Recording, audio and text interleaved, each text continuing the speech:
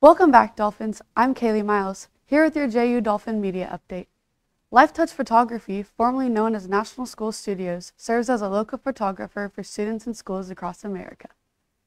Lifetouch Photography also does photos for various other reasons. A typical day for photo supervisor Haley Bedford entails capturing milestone moments. I wake up a different time every day depending on the school schedule.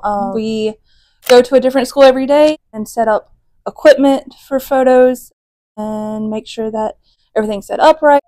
Haley's passion for photography started at a young age, and now Haley strives to make photo shoots go smoothly, taking on a new schedule every day. It depends on the schedule. Some schedules are kind of laid back and chill, and then some are very go, but we're still making sure we take a great picture no matter what circumstance we're put under. Photo sessions mainly take place at schools, but photos also can be done at the Lifetouch Studio.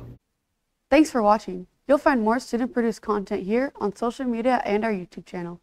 For JU Dolphin Media, I'm Kailey Miles.